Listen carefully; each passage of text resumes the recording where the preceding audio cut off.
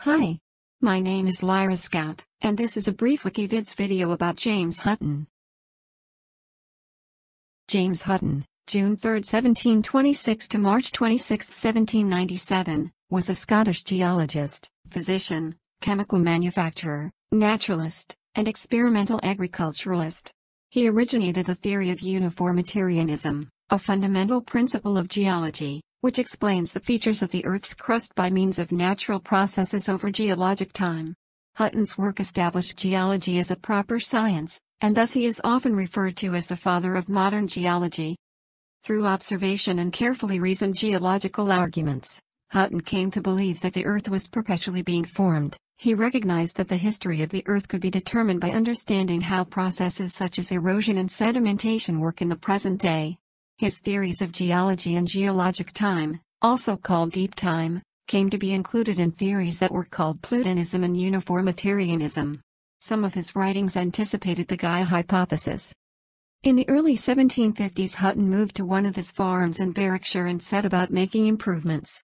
This developed his interest in meteorology and geology while his farming activities continued. In 1764 he went on a geological tour of the north of Scotland with George Maxwell Clerk, ancestor of the famous James Clerk Maxwell. Between 1767 and 1774 Hutton was involved with the construction of the Forth and Clyde Canal, making full use of his geological knowledge, and attended meetings including extended site inspections of all the works.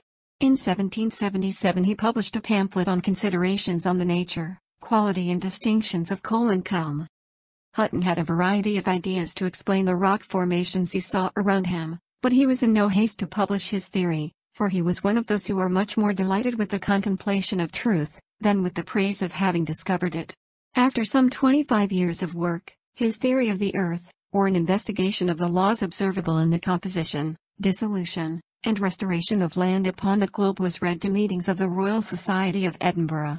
Hutton subsequently read an abstract of his dissertation concerning the system of the Earth, its duration and stability at a society meeting on July 4, 1785, which he had printed and circulated privately. His theory proposed that the solid parts of the present land appear in general to have been composed of the productions of the sea, and of other materials similar to those now found upon the shores, and that the greater part of our land, if not the whole, had been produced by operations natural to this globe.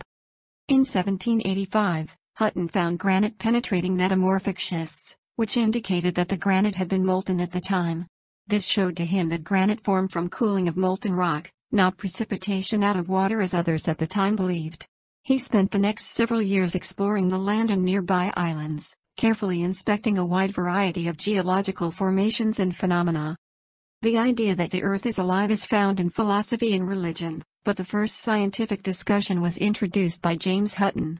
In 1785, he stated that the Earth was a superorganism and that its proper study should be physiology.